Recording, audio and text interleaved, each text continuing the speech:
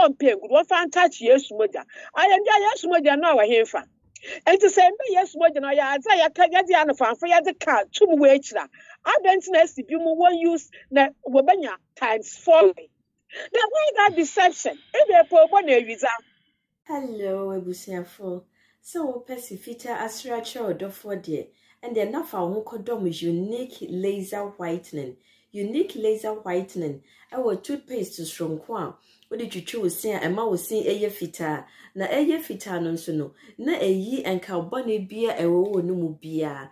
Any tea stain, coffee stain, smoking stain, beer. Unique laser whitening product. Ebe yini nyina free swama o kama. The obani say uchu so na odi bi egu o brush do so. Na odi echuchu sini so nyina kama. Uvia and who wenum jano wenum sa into for unique laser whitening. I was 079-9979-2330. Unique laser whitening. Or say Muni ses. Adom Kyei Duah video bi on the bar first kane. Obedin komo bi o video nim e ma ye nyina bi ani je. Asema Adom Kyei Duah be kan o video nim no say. Say Christopher ni ja asofo ne hwe. Eni kwan so mo hwe asofo no. Me se meti sa mesims apapa nsem a wo kan die members iti a be boa wo mo pa. O se asole ba bia njai asofo ne hwe. Na omo so make sure so omo sika no omo so be save di abobra. We na wo kan say na nkofo se e attack. Enya attack you. Asem na nipa na ka no. Ene enso yesi o ye ntia sintie agya be busa questions wo ho. Ntu wo ho adwenkyira na so de abane atie bi. Because nsem a wo kan no egu social and in media no so. Eti enye ye ne ekofa begu so. Ono na akoka ene we de begu social media no so. Ene yenso ye tip nsem a waka ne bia. Na ya fa na yabusa questions wo na papa ya nsem a wo kan obeso wo kire sen. Na wa kire mu e de akire. Ni nyina ne se na wo di nkomo e wo na aso dem ene wo kire nkofo mo na aso dem wo se mo mu enhwe asofo no too much. Omunjai asofo ni nyina ahwe. Na obi ama nani na ho na otufo a very good message pan on the to abonten no. Especially so wa buruchire na wutie papa ya asem wo be kan sisi ya. Utim se waka nsem wo emuda ho yi pa. Wo se nipa bia timi de bobra. Me kura se mi share sa video no mo. Ana mi di sa video no so nkomo mo pa because na ya de emuda ho. Se wa ye adwuma na de komo obi adi, sofo adi. Na sofo si memfasika ne ma, na emu mfa bobra ne de. Jack. Emuda ho pa. Ye ninkan tie sa ne nsem ana ne preaching wo de ba ye fa the message ana wo de ma ne nsore ma.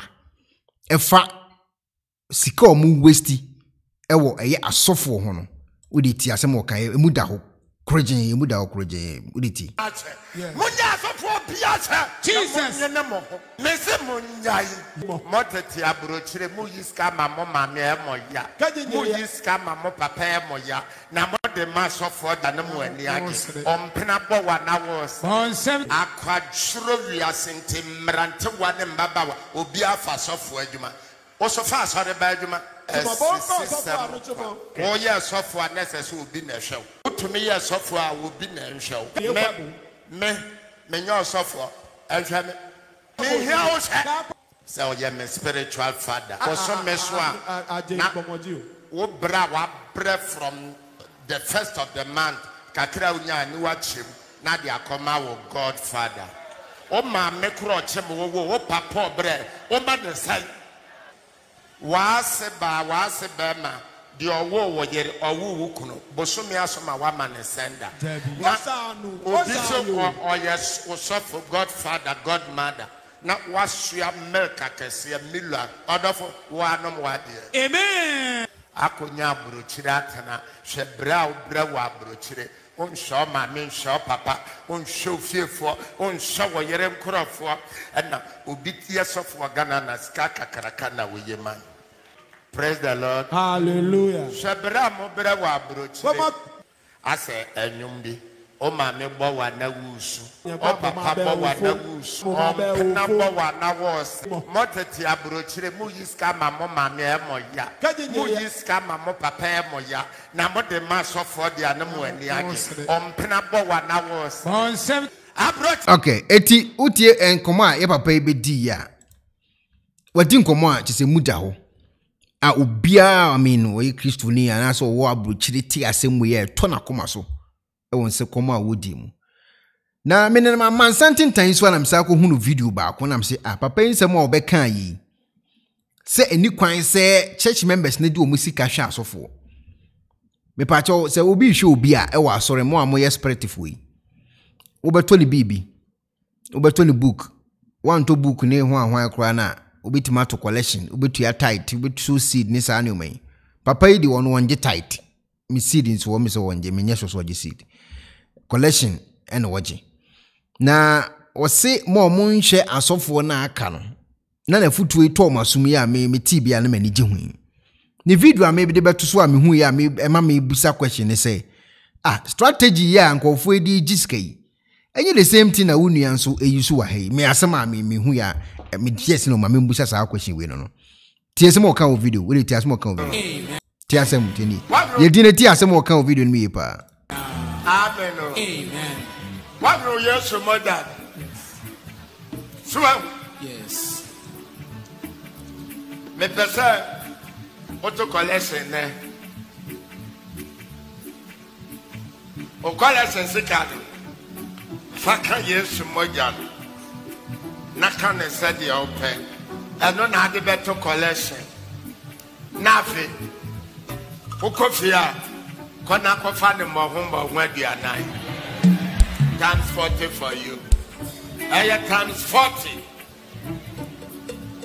wa Yesu di monte amen okay eti video we na kire ma adwene kakra am se unuankom a wodi wa hei asi wokum dwafo di dwa no because mo nhwe asofo ya okay amanfo mo hwe asofo me hwe asofo bia eto o masumi no ene de wo kan wa hei se Yesu mogya na waton fa collection no eka ho na bra okofia no wanya times 4 na say chairman asema wo kan de jack I say wo kum dwafo di dwa o because me tie video ni mu asem ni how we see make a statement we na omo wagidie woni mu no na omo tie ni nsem a wo ka no enso betimi di scanner ko e bia 10,000 de akọ ana 5,000 akọ na 2,000 akọ meaning say wo kofi obenya na times 4 because we lim say adum nyame betimi aya ama no ama na nya times 4 and say Yesu mogya na wato no wato Yesu mogya na wato no say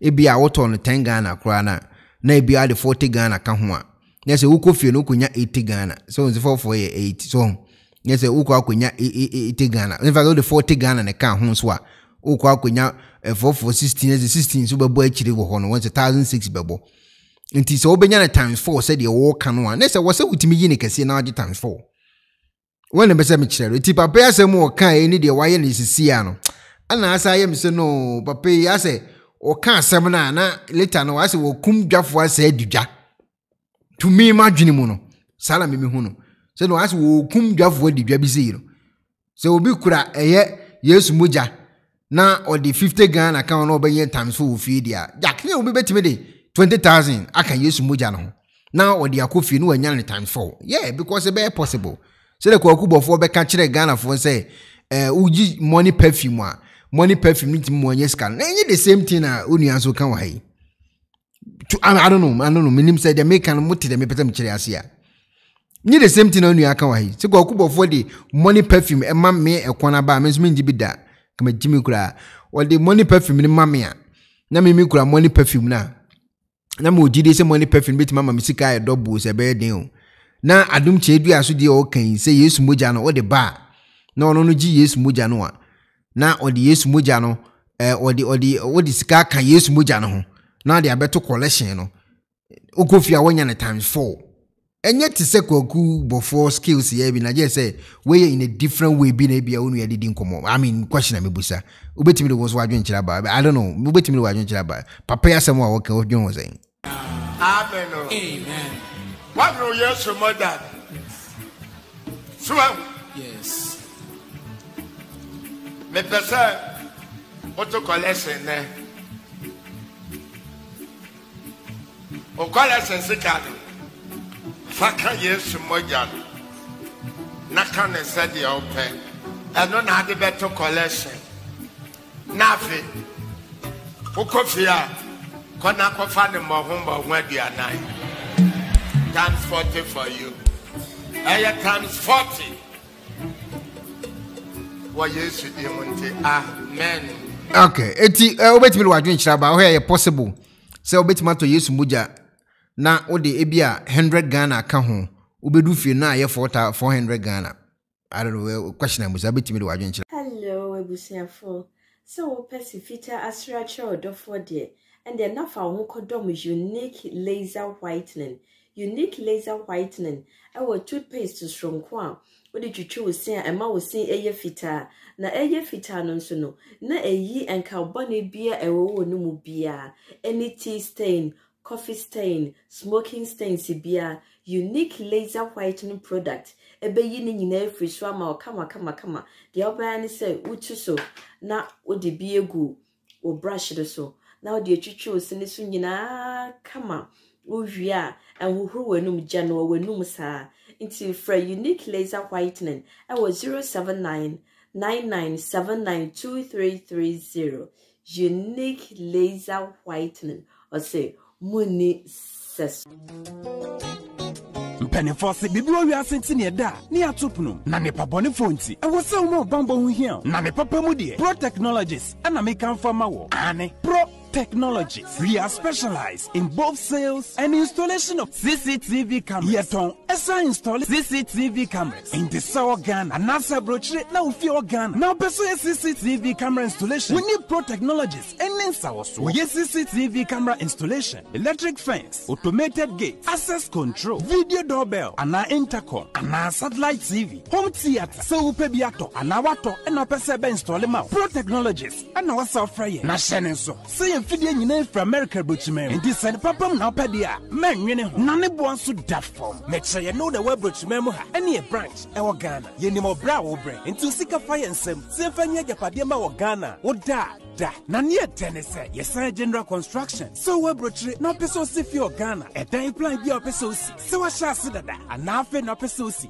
plan bia ye besi ama eno achi so here solar power ana bamba ho nsensem bi ade woni ye ni nsawoso ne esanso ye smart home abefo video bi apese hye e wo fie ana watwuma mo de ma wo woni ye ni nsawoso we are just a call away ne esanso wadan de ma han ana ofre brochire bedu Ghana na wo pe full house room ana apartment ahan for short term and a long term ye be ma obiane border form na bamba ho nsem de manwene ho enna ye interior decoration so wasi fie na wie ana yasu fie na ma no ye sign decoration ye besiesie fie ana office so e de ama no edi so tom fidie bi na wo hokwa fa so install ana ne settings ye beye e de ama e wo Ghana wo be hu yen wo mira ofra denta e de wani a che dodowa wo be hu ye e wo ahie ye ne Emerlin Pharmacy and what the same building. For information or WhatsApp 401-7570-300 and a plus 401-6992-254. Pro Technologies. We have the solutions for your security and home entertainment needs at affordable prices.